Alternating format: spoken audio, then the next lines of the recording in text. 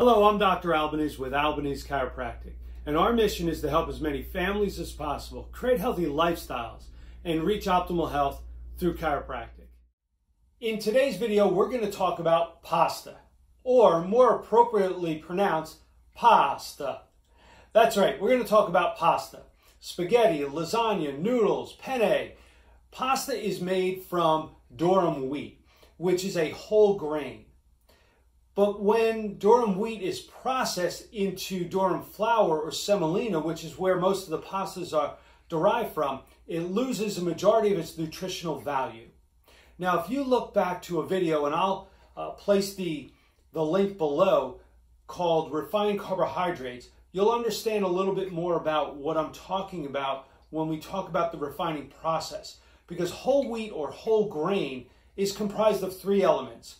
An outer layer, which is called the bran, which is where the majority of fiber is located in whole wheat.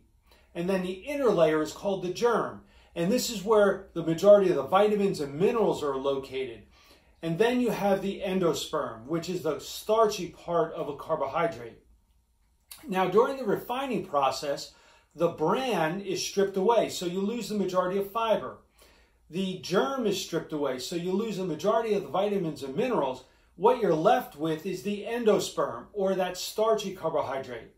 This is the part of the carbohydrate that really can have a negative impact on your health. Heart disease. It can influence the balance of insulin, your blood glucose levels. It can affect cholesterol. It can have a negative impact on your health. So that's why a whole wheat or whole grain is much healthier, containing vitamins, minerals, and fiber. Now with pasta, we have many healthier alternatives, which pasta made from whole grain or whole wheat, made from quinoa, black beans, brown rice, lentils, chickpeas, soybeans. There are many alternatives to the traditional pasta that we were raised on believing is healthy. So take a look at what is available to you in the stores that you purchase your pasta at, and look at the alternatives and try them. Maybe lentil pasta made from lentils or soybean doesn't taste quite the way you would like it to, so try another brand or another variation made from brown rice or whole wheat, because pasta can be healthier, but when it's refined and processed, you lose all the nutritional value.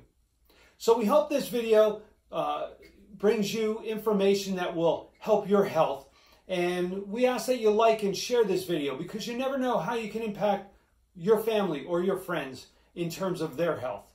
And also subscribe to our channel. This helps us formulate really good content and gets information to you to help you become more informed about your health and the choices you're making.